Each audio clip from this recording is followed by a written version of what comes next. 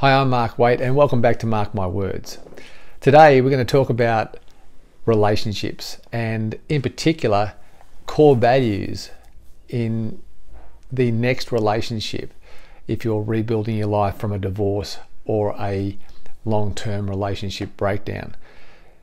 What are core values, how they play a role in the next relationship, and why they're important for you to understand your own core values, and then at what time in the conversation prior to when you commit to that next relationship long term do you have the conversation around some of these core values. And I'm talking the big ones in life, right? God, sex, money, politics. These are the things that are almost in society taboo to talk about socially, and yet they are the very things that can have the potential to cause conflict and stress in a relationship in the long run. So when do you have the conversation around where that other person's at in those key areas? What do they believe in these key areas? And they're not the only ones, but we'll start there. Up next on this video.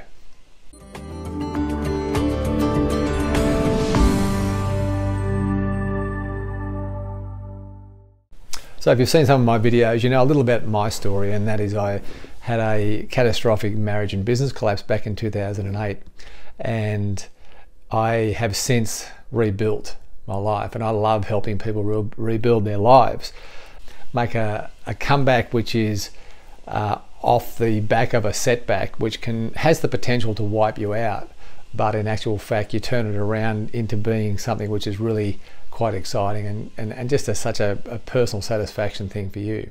So core values are important, and it's important to know what yours are, and particularly if you're entering into a new relationship. So how do you know what to talk about around core values, and when do you have the conversation? Obviously you're not going to have these conversations on the first date, but you will eventually need to have a conversation and get some sort of clarity around where that other person stands on some of these big issues, because they are big issues in life. I swore that I would not get back into another long-term, full-on committed relationship again. And that was really, a lot of that was out of the pain of the previous divorce I'd been through. So, you know, we can sometimes say, oh, I'm not doing that again. You know, it's like when you get bit by a dog. Have you ever been bitten by a dog? It's not a pleasant experience. And so when you go then for a walk again at some time in the future after you've been bitten, every dog you see, you kind of look at it with a different lens, through a different lens. You walk, take a wide berth sometimes around that next dog. Even it could be the most placid little thing, but you won't get anywhere near it because you know what they're like. And that's a bit like what I was like post my divorce. You know, the thought of recommitting long term in a marriage was just not on my radar. Time is amazing how it heals people, and it healed me too. And I met Kate, and she changed my life, and we ended up being married after 2 years of dating, and we've been now married almost 6 years. We've got a beautiful little 1-year-old baby daughter. Early on in the relationship, when we were courting and when we were going out, I was curious and keen to know, obviously, about her, as anyone is in when you take anyone out for a date, or you have some sort of a romantic courtship. I got to a place where I thought, man, you know, if I could ever remarry again, it would be to someone like this. That's how I thought about Kate after a couple of times of going out with her. And mainly it was because we had a lot in common, and we had similar interests and similar core values in life. And I just got thinking about it, and people often ask, you know, what's the key to rebuilding? How did you find the courage to rebuild and recommit in a new relationship. And I thought to myself, well, I think for a lot of it, it was really obviously, apart from the obvious things, that Kate was just a beautiful person and very attractive and had a amazing heart. It was her things that she was passionate about, and the areas of life that were really big in terms of, you know, issues and core values that really attracted me to her, because they were similar to mine. And, you know, for example, the big ones around, you know, money, around politics, around sex, around God. You know, now society teaches us not to have these conversations socially, you know, and yet there are huge rocks when it comes to our belief system and our core values and what we believe about who we are and what we believe is right or wrong in the world.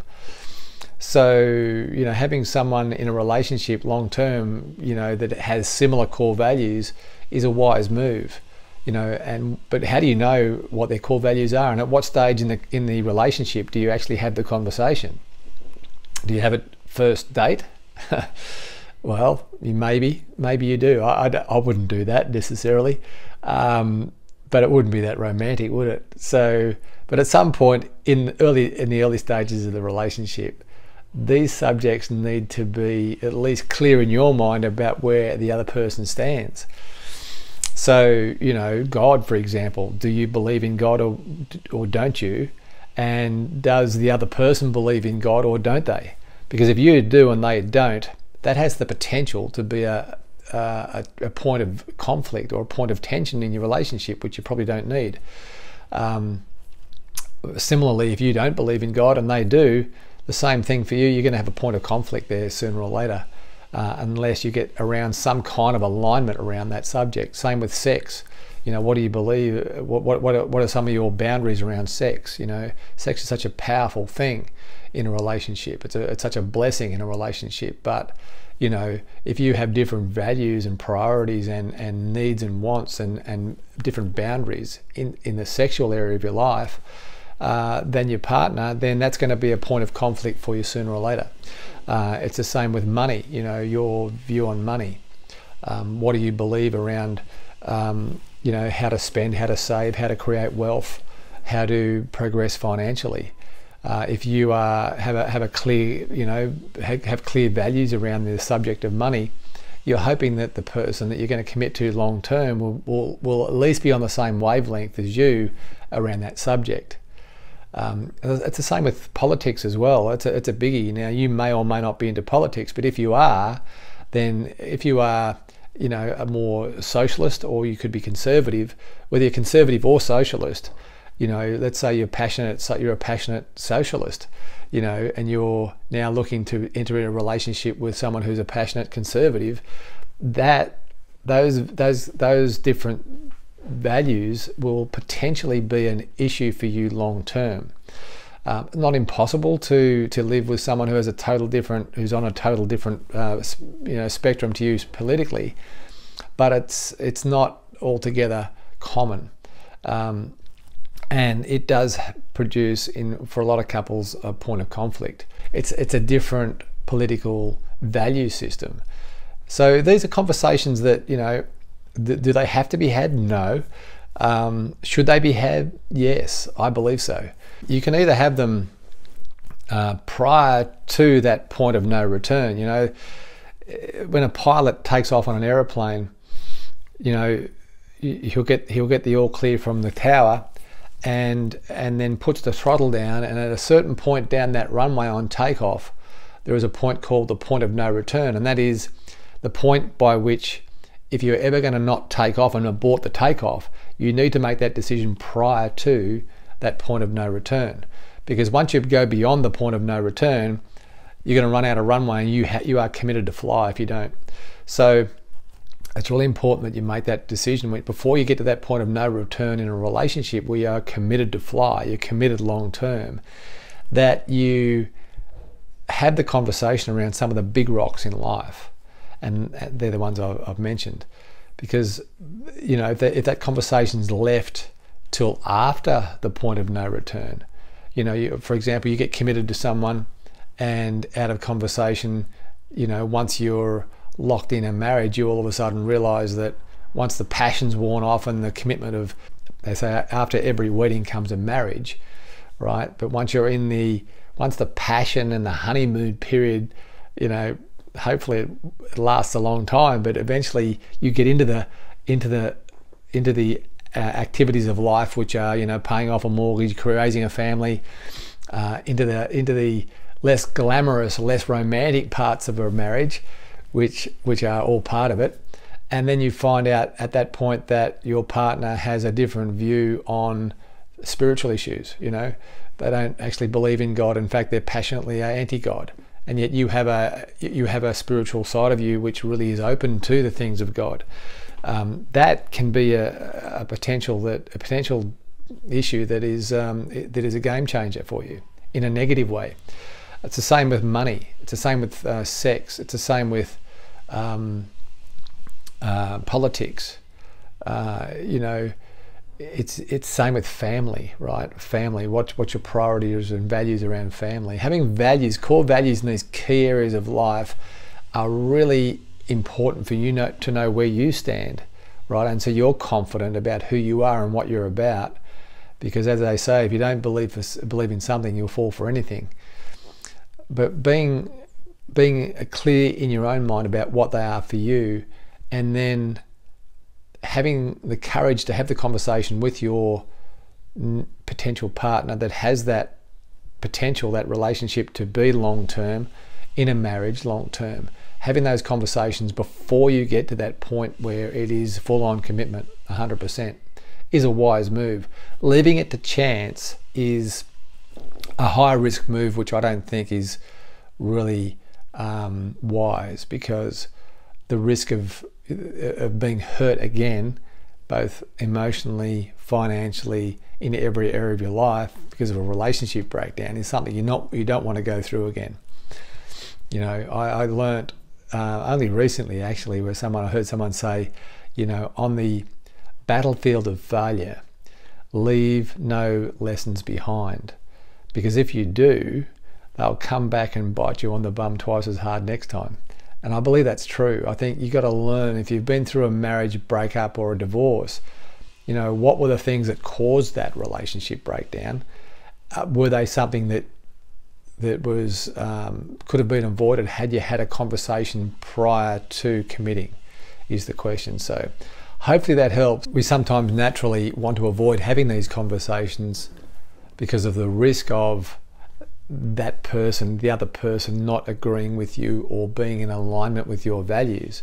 Because I can't imagine, with Kate and I, her being a polar opposite to me, politically, spiritually, financially, and in our relationship in terms of say sex. We are in alignment around those key areas. We have some slight differences in opinion in certain things, and that's a healthy thing. But fundamentally, we are of the same values.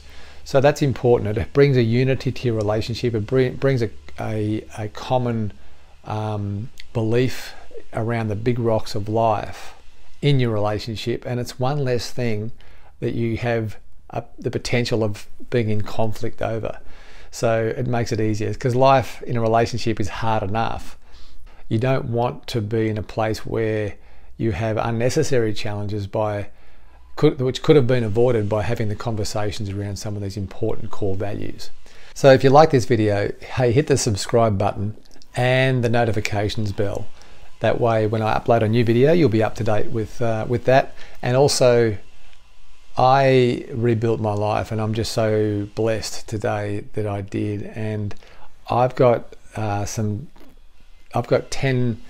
bold steps. I call it my 10 bold steps. These are things that I did to help me rebuild and fast track my life to a serious comeback. And today, I'm in a better position today in all areas of my life, financially, physically, maritally, family. And I've called it my 10 bold steps, and I want to give that to you today free.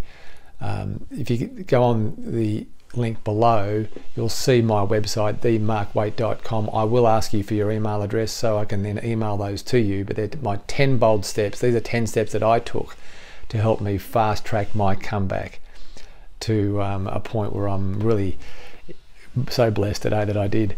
So they're yours today free. So until next time, I'll see you on the next video.